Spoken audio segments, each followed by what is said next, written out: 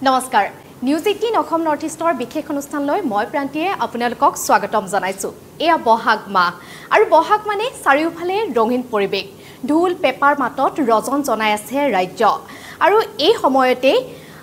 আমি যদিও হাত্তা বিহু পালন কৰো তথাপিও কিন্তু গোটেই মাহটো আমাৰ বিহু বিহু লাগি থাকে গতিকে অনুষ্ঠিত হৈ থাকে বিহুৰ বিভিন্ন অনুষ্ঠানসমূহ ঘৰে ঘৰে বিহু গাই থাকে আৰু এই সময়তে আজি আমাৰ হৈতে আছে এক বিশেষ বিহু দল এই বিহু দল জোৰা কিয় বিশেষ আপোনালোকে গম পাব পুৰুষমুখী ছোৱালী বিহু দল তেওঁলোকৰ হৈতে আমি আজি এটা ঘণ্টা কটাম তেওঁলোকৰ হৈতে কথা পাতিম আমি বিহু চাম News18 Assam Northeastলৈ স্বাগতম জনাইছো পুৰুষমুখী ছোৱালী বিহু দলক বৰ্তমান সময় সোশ্যাল মিডিয়াত বিশেষভাৱে খলকনি তুলি আছে এই হুচৰি জোৰাই আৰু এই হুচৰি জোৰা আমি জনাইছো যে ছোৱালী হুচৰি গতিকে আমি তেওঁলোকৰ লগত কথা পাতিম তেওঁলোকৰ অনুষ্ঠান আমি আজি উপভোগ কৰিম লগতে আপোনালোকেও আজি উপভোগ কৰিব লাগিব তেওঁলোকৰ অনুষ্ঠান প্ৰথমে আমি আপোনালোকৰ বিহু অলপমান চাই লওঁ তাৰ পাছত আমি আপোনালোকৰ লগত কথা পাতিম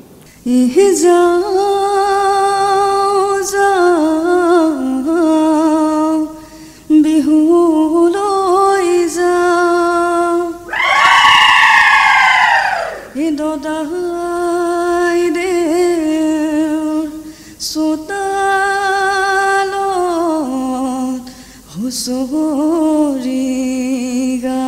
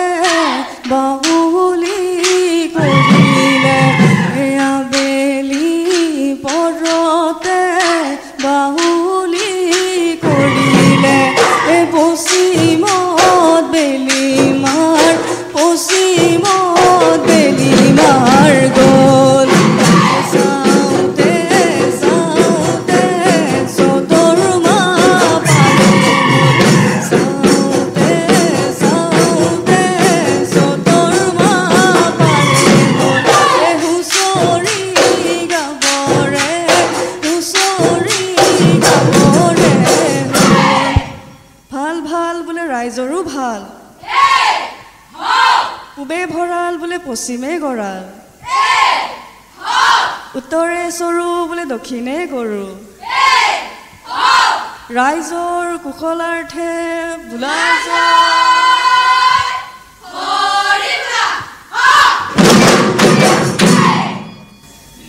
গৃহস্থ শৰাই লৈ গোৱা পানে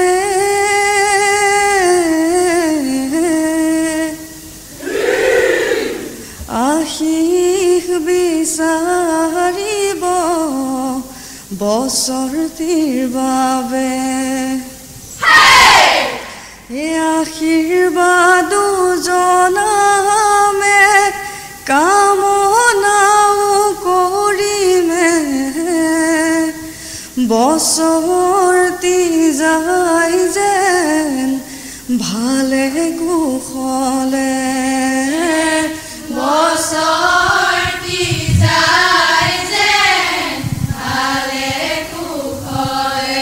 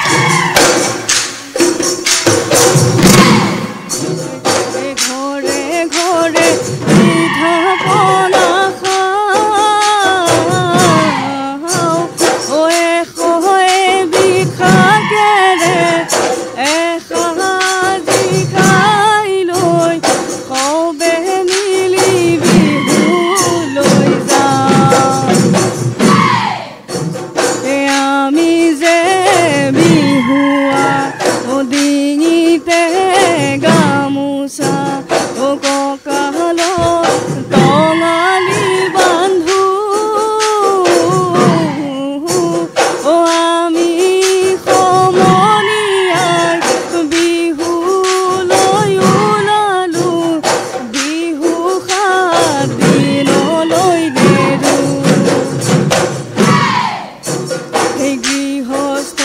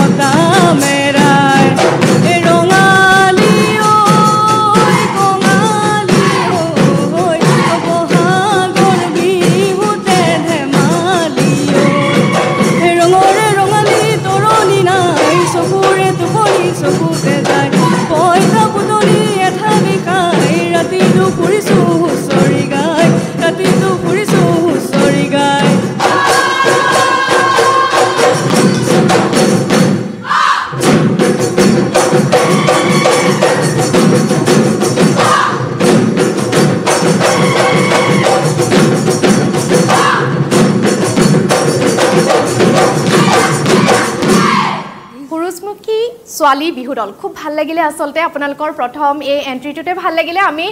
আপোনালোকৰ আৰু ইয়াৰ পিছৰ অনুষ্ঠানখিনিও চাই যাম আপোনালোকৰ বিহু নাচ চাবলৈ আছে বহু অনুষ্ঠান আপোনালোকৰ চাবলৈ আছে কিন্তু আমি কিছু কথা পাতি লওঁ আপোনালোকৰ লগত এই হুৰুজমুখী বিহুদল আপোনালোক আমি গম পোৱা মতে ধেমাজিৰ পৰা ধুবুৰীলৈকে আপোনালোকৰ ইয়াত ছোৱালীখিনি আছে গতিকে আপোনালোকৰ দলটো কেনেকৈ গঠন হ'ল নমস্কাৰ মোৰ নাম মানসী বড়ো মোৰ ঘৰ তেজপুৰত হয় আসলতে দলটো আমাৰ ধেমাজিৰ হয় কিন্তু ছোৱালী বুলি ক'বলৈ গ'লে আমি প্ৰায় উজনি নামনি গোটেই জেগাৰে আছোঁ তেজপুৰ গোলাঘাট আপোনাৰ গুৱাহাটী তাৰপৰা লখিমপুৰ বঙাইগাঁও তেনেকৈ মানে বঙাইগাঁও নহয় চৰি আমাৰ হেৰি গোৱালপাৰা তেনেকৈ বহুত জেগাৰে আছোঁ আমি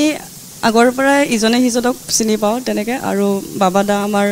যি টিম লিডাৰ হয় তেওঁৰ লগত আমাৰ কথা পতা হৈছিল আৰু আমি আলোচনা কৰি তেনেকৈ মানে যিহেতু আমি ইচ্ছুক আছিলোঁ আৰু তেওঁ আমাক উৎসাহ দিলে যে আগুৱাই নিব পাৰোঁ বুলিকে এই বছৰ বাবাদা আমাৰ হয় মই আপোনাৰ পৰা জানিব বিচাৰিছোঁ ঘৰ ক'ত নমস্কাৰ মোৰ নাম নিকুমণি কলিতা মোৰ ঘৰ লখিমপুৰ নাওবৈচা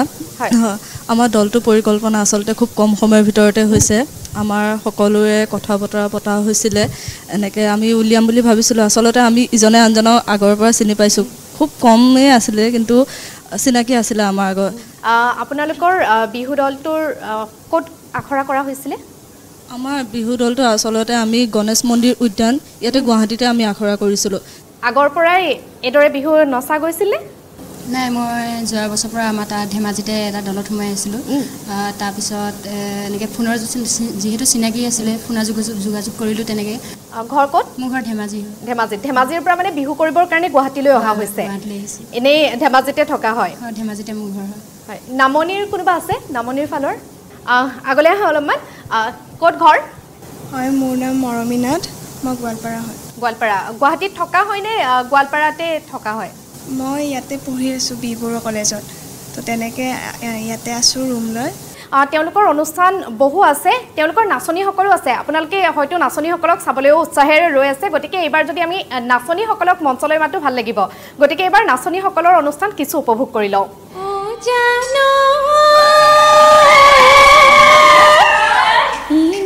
পানী ফুটিলে মাছে কণী পাৰিলে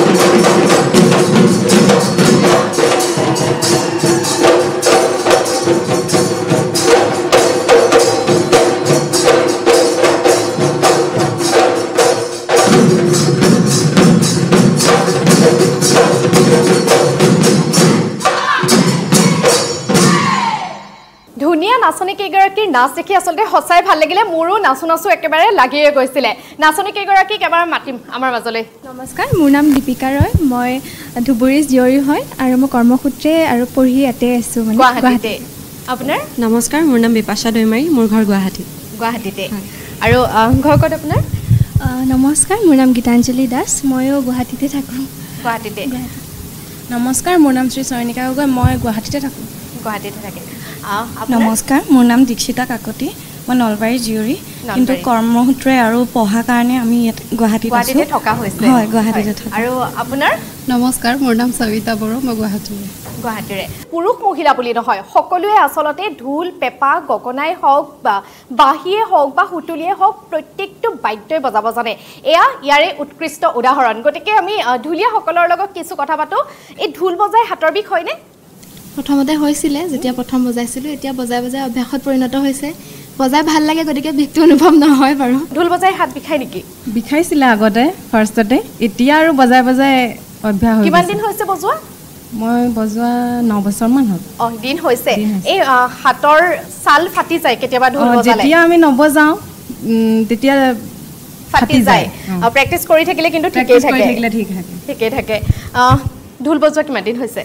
ঢোল বজোৱা মানে সৰুৰ পৰাই বজাওঁ আৰু ধৰক 15 বছৰ বয়সৰ পৰা সেনেকৈ এতিয়া টিমত বজোৱা হয় এনেকৈ ঘৰতে খুটকাটকৈ বজাই থাকোঁ আৰু ঘৰতে শিকা হৈছিলে নে ঢোল বজোৱা প্ৰশিক্ষণ লোৱা হৈছিলে সৰুৰ পৰাই প্ৰশিক্ষণ হিচাপে মোৰ কোনো গুৰু নাই দেই ঘৰতে সেইটো পৰিৱেশ আছিলে মামাহঁতে বজায় খুৰাহঁতে বজায় কেতিয়াবা এনেকুৱা হয় ন বেণ্ডেজ লগাবলগীয়া অৱস্থা হৈ যায় ফাটি যায় তেতিয়া দুখ লাগে নেকি কেতিয়াবা যে মোৰ ঢোল বজাই বিষাই গৈছে বা ভালো লাগে চাগে নাই নালাগে সেইটো মানে বজাই ভাল পাওঁ যে সেইটো কাৰণে মানে সেইটো নিচা আছে সেইকাৰণে নালাগে ঘৰত কোনোবাই বজাইছিলে নে প্ৰশিক্ষণ লোৱা গৈছিলে প্ৰশিক্ষণ তেনেকৈ লোৱা নাই ঘৰত মোৰ দেউতাই বজায় প্লাছ মোৰ বায়ে বিহু নাচিছিল মোৰ বা যেতিয়া বিহু নাচে তেওঁ মানে আখৰাত মই বাৰ লগত যাওঁ আখৰা চাবলৈ যাওঁ তেনেকৈ তাতে দাদাবোৰ থাকে ন মই তেওঁলোকক কওঁ মানে মোৰ বজাবলৈ মন গৈছে মোক শিকাই দিয়ক তেনেকৈ তেওঁলোকে এটা দুটা দেখুৱাই দিওঁতে বজাই আজি এনেকৈ বজাইছোঁ ছোৱালীয়ে ঢোলৰ অনুষ্ঠান কৰিবলৈ গৈছে বুলি অনুষ্ঠানবোৰলৈ যোৱা হয়নে হয় আগতে মই লখিমপুৰত থাকোঁতে 2-এটা অনুষ্ঠান তেনেকৈও কৰিছিলোঁ যিহেতুকে তাৰে আঞ্চলিক যোনবিলাক বিহু মেলা পাতা তাতে আমাক মাতিছিলে তেতিয়া আমি গৈছিলোঁ তেনেকৈ বজাইছোঁ আৰু এতিয়াতো গুৱাহাটীত থাকোঁতেতো এতিয়া এইবছৰৰ পৰাতো এনেকৈ ছোৱালীৰ টিমতেই কৰিছোঁ আৰু কেতিয়াবা কোনোবাই কয় নেকি যে ছোৱালী হৈ ঢোল কিয় বজাইছা কয় তেতিয়া কি আনচাৰ দিয়া কওঁ আৰু মই নিজে নচাতকৈ আনক নচুৱাই ভাল পাওঁ তেওঁলোকৰ ঢোল বাদন এবাৰ আমি উপভোগ কৰিম কেৱল এবাৰ আমি ঢোল বাদনেই উপভোগ কৰোঁ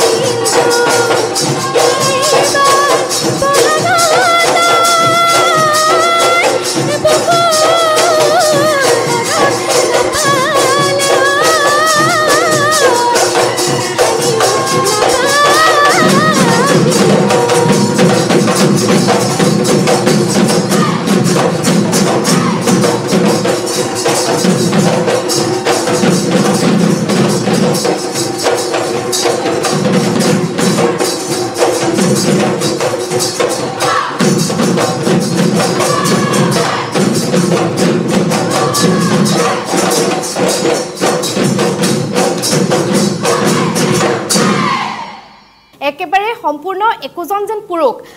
আমি এবাৰলৈও ভাবিব নোৱাৰোঁ যে তেওঁলোক ছোৱালী এয়াই প্ৰমাণ আচলতে এগৰাকী পুৰুষ বা মহিলা নহয় সকলোৱে সুন্দৰকৈ ঢোল বাদন কৰিব পাৰে বা পেপা বাদন কৰিব পাৰে এয়াই তাৰ উৎকৃষ্ট উদাহৰণ এয়াই আপোনালোকে দেখিবলৈ পালে আৰু এইদৰে আমি বিভিন্ন তেওঁলোকৰ অনুষ্ঠান চাই যাম আমি তেওঁলোকৰ সৈতে কথাও পাতি যাম এই যে আপোনালোকে বিহু পৰিৱেশন কৰে আটাইকেইগৰাকী যিহেতু মহিলা আটাইকেইগৰাকী মহিলা আটাইকেইগৰাকী ছোৱালী গতিকে কেতিয়াবা আপোনালোকৰ এই নাচসমূহৰ ক্ষেত্ৰতে দেখিবলৈ পোৱা যায় এগৰাকী নাচনীয়ে যেতিয়া নাচে ভৰি চুচৰাই নাচে আৰু এজন পুৰুষে যেতিয়া নাচে এই গিৰিপনি কেতিয়াবা অসুবিধাৰ সন্মুখীন হৈছিল নেকি যে ছোৱালীয়ে ভৰি চুচৰাই নাচিবলগীয়া হয় আপুনি যেহেতু এগৰাকী ছোৱালী ভৰি চুচৰাই নাচিবলগীয়া হয় কিন্তু এজন পুৰুষে সদায় কৃপনি অৰ্থাৎ ভৰি চাপৰ পেলাই উঠাই এবাৰ পেলাই হেদৰে নাচিবলগীয়া হয় কেতিয়াবা অসুবিধাৰ সন্মুখীন হৈছিল নেকি তেনেকৈ একো অসুবিধা হোৱা নাই যেহেতু আচলতে মানুহৰ শিক্ষাটো আগ্ৰহ থাকিব লাগে আগ্ৰহ থাকিলে প্ৰতিটো কামে আগবাঢ়ি যাবলৈ চেষ্টা আৰু সমাধান হয় সেইকাৰণে মই তেনেকৈ আগ্ৰহ লৈ পিনে যেহেতু ওলাই আহিছোঁ তেনেকৈ একো অসুবিধা হোৱা নাই আমি লহৰীৰ ক্ষেত্ৰতে তেওঁলোকে যেতিয়া লহৰী পৰিৱেশন কৰিছিলে তেতিয়া আচলতে দেখিব পাইছিল যে খুব সুন্দৰকৈ তেওঁলোকে পৰিৱেশন কৰিছিলে আমি এবাৰলৈও ভাবিব নোৱাৰোঁ যে এয়া ছোৱালীয়ে লহৰী পৰিৱেশন কৰিছে লহৰী নাচিছে গতিকে আমি এবাৰো তেওঁলোকক হেয়া ভাবিবলৈ আমাক তেওঁলোকে আচলতে সুবিধা নিদিলে সমান্তৰালকৈ আমি ছোৱালীসকলকো দেখিলোঁ খুব সুন্দৰকৈ নাচিছে গতিকে আপোনালোকে হয়তো মোৰ কথা শুনিও আমনি পাব পাৰে গতিকে আমি বেছি কথা নাপাতো এইবাৰ আমি পুনৰ নাচৰ মাজলৈ যাম এই বিহুত দেখিবলৈ পোৱা যায় যে বিশেষ উপাদান হৈছে কাহি লৈ নাচে নাচনীয়ে কাহি লৈ নাচে গতিকে এইবাৰ আমি নাচনীৰ কাহি লৈ যি নচা নাচ সেই নাচ উপভোগ কৰিম গতিকে পলম নকৰি আমি নাচনীসকলক পুনৰবাৰ মাতিছোঁ আৰু এইবাৰ তেওঁলোকৰ হাতত আমি কাহি লৈ আনিবলৈ অনুৰোধ জনাইছোঁ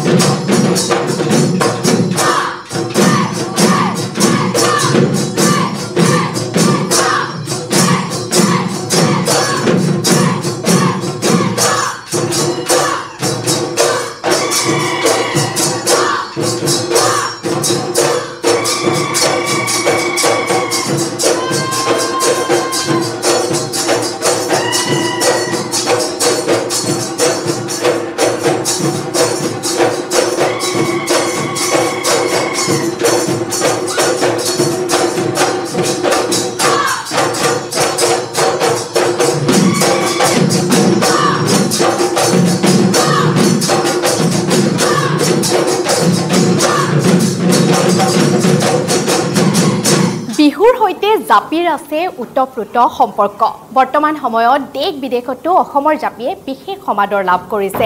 জাপি নাচ চাই সঁচাই বৰ ভাল লাগে গতিকে পলম নকৰি এইবাৰ আমি চাওঁ হক খুৰুজমুখী ছোৱালী বিহু দলৰ জাপি নাচ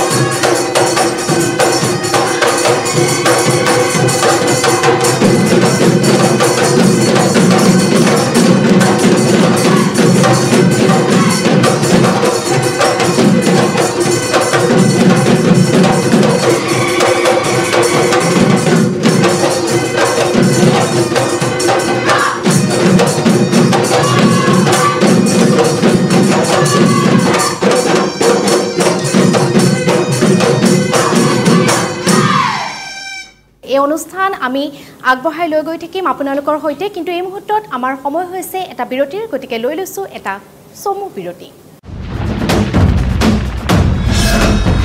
ভাৰতৰ গৌৰৱ গোটেই বিশ্বতেই ইয়াৰ সন্মান ষ্ট্ৰং মানে মাইথান ষ্টীল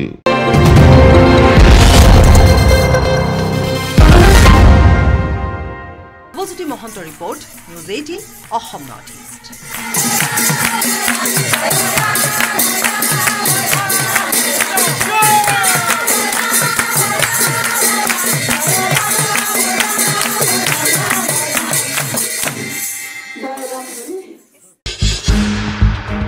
ৰাজধানী গুৱাহাটীত ঘাটি পাতিছে জামতাৰাৰ দুৰ্ধৰ্ষ গেঙে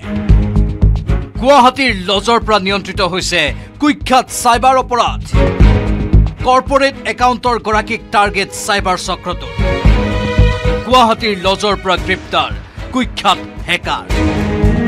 প্ৰথমে চাইলক এইকেইটা সাইবাৰ প্ৰবঞ্চক গুৱাহাটীৰ ভেটাপাৰাৰ পৰা আটক হৈছিল এই ৮টাকৈ কুখ্যাত সাইবাৰ অপৰাধী ২৪ ঘণ্টা জেৰাৰ অন্তত ৪ অভিযুক্তক গ্ৰেপ্তাৰ আৰক্ষীৰ ক্ৰাইম ব্ৰাঞ্চৰ সাইবাৰ সেলে গ্ৰেপ্তাৰ কৰে পশ্চিমবংগ বিহাৰৰ ৪ অভিযুক্ত ধৃত ৪জন ফিৰোজ খান দীপক সিং ৰূপম গোস্বামী আৰু শ্লোক কুমাৰ ইয়াৰে শ্লোক কুমাৰ হৈছে বিহাৰৰ কুখ্যাত হেকাৰ ৪ অভিযুক্ত হৈছে ঝাৰখণ্ডৰ জামতাৰাৰ কুখ্যাত অপৰাধী এইকেইটা কুখ্যাত অপৰাধীয়ে টাৰ্গেট কৰি লৈছিল বহুজনক ৰাজ্যৰ ৰাজধানী গুৱাহাটীত বাহৰ পাতি সাইবাৰ অপৰাধ চলাই যোৱা এই অভিযুক্ত চক্ৰটোৰ টাৰ্গেট কৰ্পোৰেট বেংক একাউণ্ট গ্ৰাহক বিভিন্ন লোকৰ পৰা চক্ৰটোৱে প্ৰবঞ্চনাৰে লুণ্ঠন চলোৱা কাৰবাৰত টাৰ্গেট কৰে কৰ্পোৰেট একাউণ্টৰ গ্ৰাহকক কিয়নো কৰ্পোৰেট একাউণ্টত লেনদেনৰ নাথাকে কোনো সীমা একাউণ্টৰ গৰাকীক ধনৰ প্ৰলোভন দি সেই একাউণ্ট সাইবাৰ অপৰাধত ব্যৱহাৰৰ পৰিকল্পনা ৰচনা কৰিছিল এই চক্ৰটোৱে এই কামত ৪জনীয়া সাইবাৰ চক্ৰৰ দলটোৱে ব্যৱহাৰ কৰিছিল অসমৰো অন্য ৪ যুৱকক এই কুখ্যাত চক্ৰটোৱে বাহৰ পাতিছিল ভেটাপাৰাৰ আৰবেনিকা হোমষ্টেত চক্ৰটোৰ সৈতে জড়িত হৈ আছে দেশৰ বহু কুখ্যাত হেকাৰ সাইবাৰ অপৰাধী সাইবাৰ সেলে ইতিমধ্যে কোলা সাম্ৰাজ্যৰ বহু ন তথ্য উদ্ঘাটন কৰিছে এই ধৃত দলটোৰ পৰা লগতে দলটোৰ পৰা জব্দ কৰা লেপটপ মোবাইল ফোন আৰু সিম কাৰ্ডত উদ্ধাৰ কৰিছে বহু বিস্ফোৰক তথ্য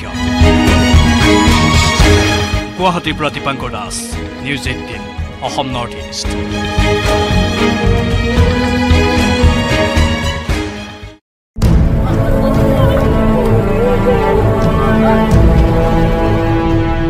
লক্ষীমালা ঢুকাল 15 দিন অসুখত ভুগি আছিল লক্ষীমালা একো এটা খোৱা নাছিল গিলিব পৰা নাছিল এটুপিও পানী কেইবাজনো চিকিৎসকৰ চেষ্টায়ো ৰক্ষা কৰিব নোৱাৰিলে লক্ষীমালাক মঙ্গলবাৰে গৃহস্থ আৰু চুবুৰীয়াক কন্দুৱাই এই জীৱনৰ মায়া এৰি আঁতৰি গ'ল লক্ষীমালা মৃত দেউতাকৰ অভাৱ পুৰাই থকা লক্ষীমালাৰ মৃত্যুত ঘৰৰ ছাদখনে নোহোৱা হৈ যোৱা বুলি ক'লে গৰাকীয়ে ঘৰৰ পৰিয়ালৰ মানে দেউতা গ'ল দেউতাৰ পিছত এতিয়া এনেকুৱা ফিল হৈছে যে সঁচাকৈ দেউতা আজি নাই মানে আমাৰ এনেকুৱা লাগিছে ঘৰৰ মোৰ ক'বলৈ গ'লে আমাৰ ঘৰৰ এখন ছাদ নাইকিয়া হ'ল সঁচা কথা এক অৰ্থত মানে সেইটোৱে বাকী আমাৰ পৰিয়াল গোটেই পৰিয়ালত এটাই হাতী আছিলে আমাৰ জনী হাতী আছিলে এটলিষ্ট ক'বলৈ মানে আমাৰ এজনী হাতী আছে বুলি সেইটো নাইকিয়া হৈ গ'ল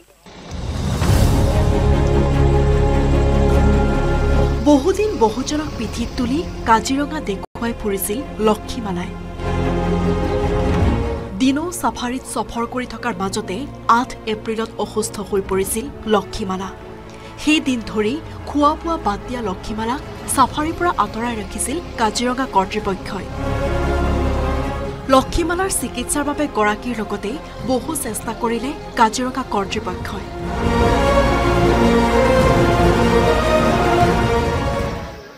হাতীজনী মোৰ জন্ম প্ৰায় পাইছিলোঁ জন্ম হোৱাৰ পিছৰ পৰা পাইছিলোঁ হাতীজনী ঘৰতে আছিল হাতীজনী অকণ গাটো বেয়া অসুস্থ আছিল প্ৰায় 15 দিনমান হ'ল অসুস্থ হৈ থকা লাষ্টলি তেখেতে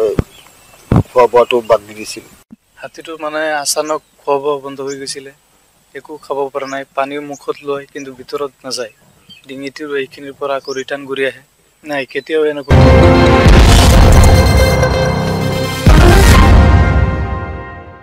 বিৰতিৰ পিছত পুনৰ উভতি আহিছো আমাৰ এই বিশেষ অনুষ্ঠানৰ মাজলৈ পেপাতি পেপাতি ৰহেদৈ পেপাতি কলিদৈ মহৰে হিং বজালে বজাবি ভালেকৈ বজাবি গুটি ফুলৰ গামোচা দিম হয় পেপাৰ হৈতে বিহুৰ আছে এক উতপ্ৰোত সম্পৰ্ক আৰু পেপাৰ মাত শুনি আসলতে কোনো এজনী নাচনী ৰৈ থাকিব নোৱাৰে গতিকে আজি আমাৰ হৈতে যেহেতু খুৰুজমুখী ছোৱালী বিহুদল আছে তেওঁলোকৰ নাচনী আছে ঢুলিয়া আছে পেপুৱা আছে গতিকে আমি ৰৈ নাথাকো নাচনীয়ে নাচিব আৰু পেপুৱাই পেপা বজাব পলম নকৰি চাওঁ হওক তেওঁলোকৰ পেপাৰ হৈতে বিহু নাচ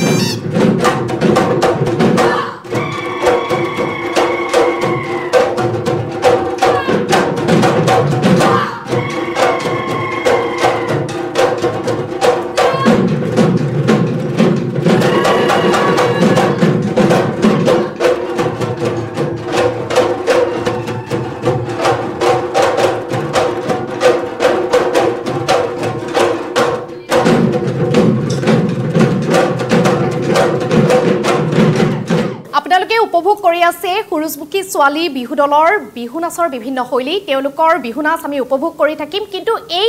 বিহু দলটিৰ আৰত বিশেষভাৱে জড়িত এজন ব্যক্তি আজি আমাৰ হৈতে উপস্থিত আছে পংকজ দাস তেখেতক আমি নিমন্ত্ৰণ জনাইছো অনুষ্ঠানৰ মাজলৈ খুব সুন্দৰকৈ আসলতে তেওঁলোকে বিহু উপস্থাপন কৰিছে আৰু তাৰ আৰৰ ব্যক্তিজনে হৈছে আপুনি গতিকে কি ক'ব বিশেষকৈ আপোনাক বহুত ধন্যবাদ জ্ঞাপন কৰিছো নিউজ 18ক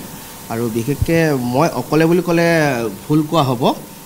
মোৰ লগত উত্তপ্তভাৱে জড়িত বহুত কেইজন আছে লগতে আজি ক'ব লাগিব মোৰ ধন মোৰ ভাইটি তাক আমি জিতুমণি শৰ্মা বুলি সকলোৱে জানে আৰু লগতে মোৰ অৰ্ধাংগিনী আছে তাই ভাল আছে এনেকৈ গণেশগুৰি গণেশ উদ্যানৰ য'ত আমাক এখন মঞ্চ দিছে ৰিহাৰ্চেল কৰিবৰ কাৰণে তেখেতক ধন্যবাদ জ্ঞাপন কৰিছোঁ লগতে আৰু এজন আছে ৰমেন বুলি তেওঁ গোটেই নাচখিনি সহায় সহযোগিতা কৰিছে এনেকৈ সকলোৰে সহায় সহযোগিতা লৈ আজি আপোনালোকৰ মজিয়া দেখি আহিবলৈ সক্ষম হৈছোঁ হয় এইখিনি আপুনি মান ধুনীয়াকৈ তেওঁলোকক শিকাইছে বা আপুনি নহয় আপুনি জনালে যে কেইবাজনো আপোনাৰ হৈতে ব্যক্তি এই বিহুজোৰাৰ হৈতে জড়িত হৈ আছে গতিকে আমি নিউজ 18 অসম নৰ্থ ইষ্টৰ তৰফৰ পৰা তেওঁলোক সকলোলৈকে লগতে আপোনালৈ ধন্যবাদ জ্ঞাপন কৰিছোঁ ভাৰতৰ গৌৰৱ গোটেই বিশ্বতেই ইয়াৰ সন্মান ষ্ট্ৰং মানে মাইথান ষ্টীল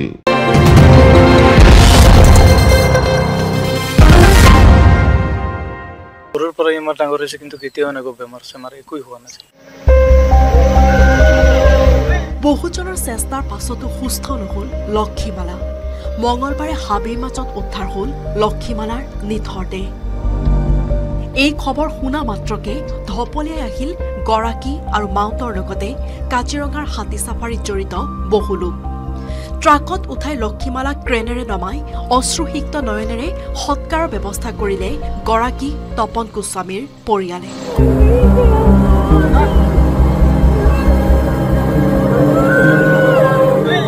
কাজিৰঙাৰ পৰা বিতুপন বৰাৰ report news 18 Assam north east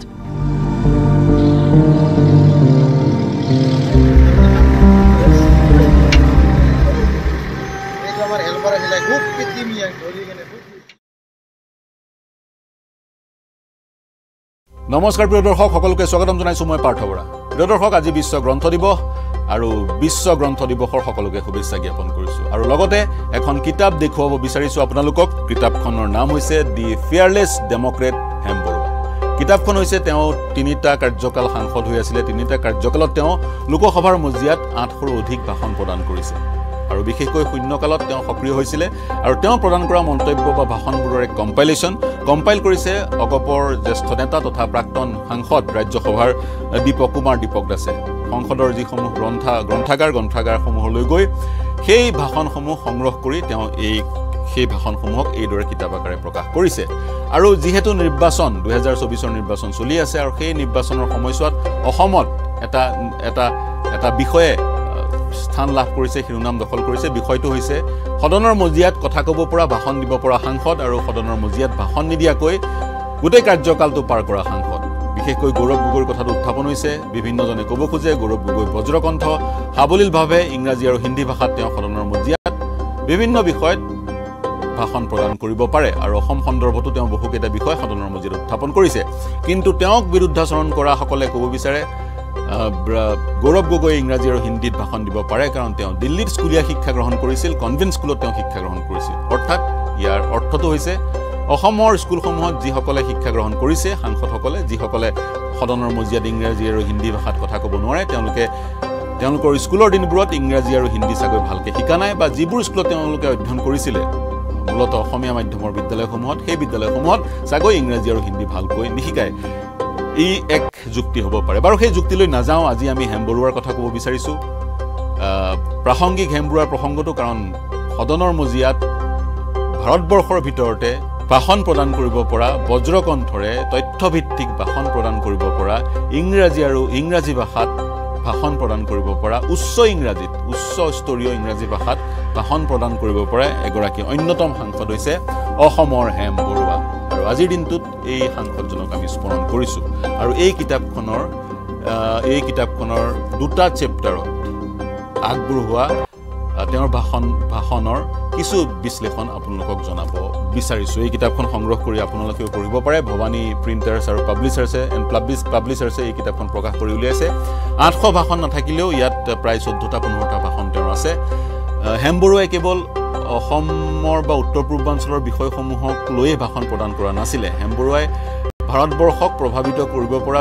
যিকোনো বিষয় লৈ ভাষণ প্ৰদান কৰিছিল আৰু তেতিয়া সাংসদসকলক প্ৰাইভেট ছেক্ৰেটাৰী প্ৰদান কৰা হোৱা নাছিলে গতিকে যথেষ্ট কষ্টকৰ আছিল নিজেই পঢ়ি তথ্যসমূহ সংগ্ৰহ কৰিব লাগে আৰু ভাষণ প্ৰদান কৰিব লাগে আৰু তেওঁ যি সময়ত সাংসদ আছিল দুবাৰকৈ তেওঁ গুৱাহাটীৰ সাংসদ আৰু এবাৰ মংগলদৈৰ পৰা সাংসদ আৰু তেওঁ বিৰোধী দলৰ সাংসদ আছে প্ৰজা ছ'চিয়েলিষ্ট পাৰ্টিৰ PSPৰ সাংসদ আছিলে 1957 চনত তেওঁ প্ৰথমবাৰ সাংসদ হৈ গৈছিলে তাৰপিছত 1962 চন আৰু 1967 চনতো তেওঁ অসমৰ পৰা সাংসদ হৈ গৈছিলে মংগলদৈ তাৰপিছত দুবাৰকৈ গুৱাহাটীৰ তেওঁ সাংসদ হৈছিল গুৱাহাটীৰ প্ৰথমজন সাংসদ আছিল ৰোহিণী চৌধুৰী আৰু হেমবৰুৱা দুবাৰকৈ গুৱাহাটীৰ সাংসদ আৰু এবাৰকৈ মংগলদৈৰ সাংসদ আৰু হেমবৰুৱাৰ এজন বিশিষ্ট কবি আৰু সাহিত্যিক তেওঁ বহুকেইখন গ্ৰন্থ ৰচনা কৰি অসমীয়া সাহিত্যৰ ভঁৰাল চহকী কৰি থৈ গৈছে আৰু ভাৰতবৰ্ষত ইংৰাজী সাহিত্যৰ ভঁৰাল চহকী কৰি থৈ গৈছিল আৰু এইজন সাংসদে হাহাকাৰ কৰিছিল এইজন সাংসদৰ কাৰণে হাহাকাৰ এক অৱস্থাৰ সৃষ্টি হৈছিল প্ৰধানমন্ত্ৰী নেহেৰুৰ কাৰণে বহুকেইটা প্ৰশ্নবান নিক্ষেপ কৰি নেহেৰুক সমালোচনাৰে থকা সৰকা কৰিছিল নেহেৰুৱে হেমবৰুৱাক ABC বুলি কৈছিল কাৰণ তেওঁৰ মূল প্ৰশ্নটোৰ লগত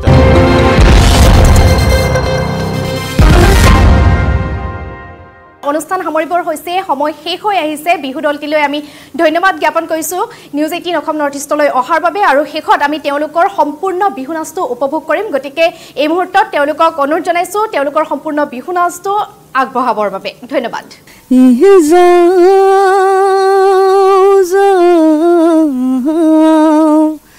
বিহুলৈ যাওঁ দদাই দে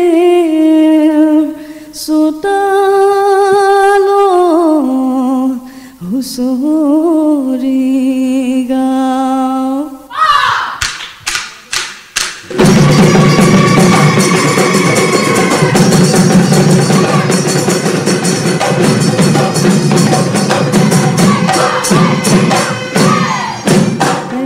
বেলি পৰতে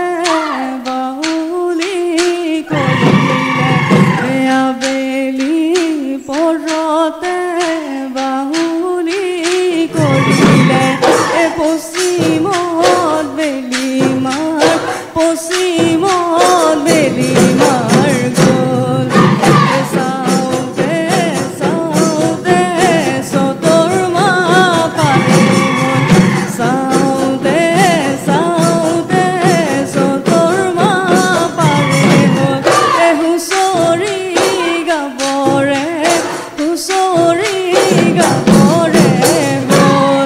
ভাল ভাল বোলে ৰাইজৰো ভাল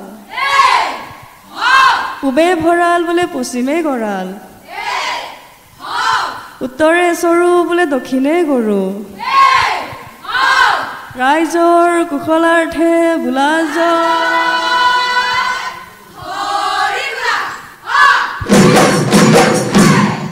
জেৰেঙা পথাৰত মহে চৰাই আছিল ঐ মহৰে গোৱালি হৈ